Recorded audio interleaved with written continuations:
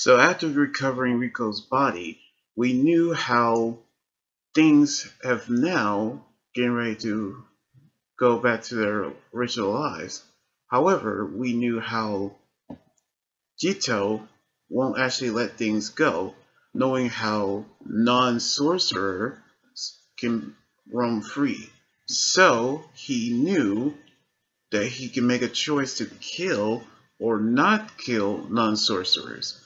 So, after hearing some advice from a woman named Yuki, he decided to actually kill all non-sorcerers. So he decided to do what is best, knowing how he is going to kill them all. So we knew how he has decided to actually take up his new role as the antagonist of the series, which is getting people to join his cause.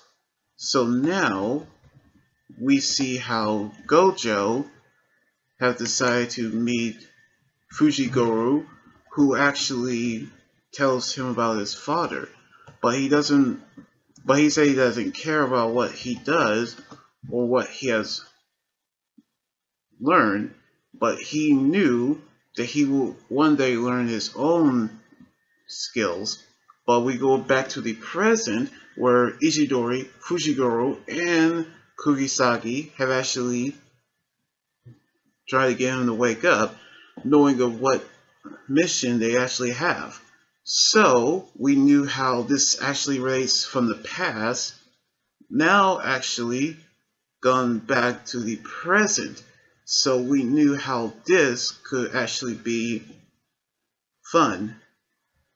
And it is actually nice to actually see the past, what was it actually like of Gojo's life is like before meeting with Ishidori and the others.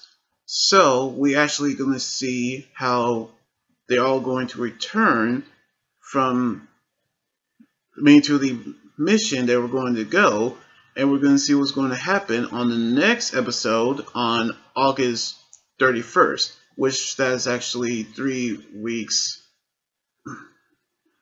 3 weeks away. So I cannot wait.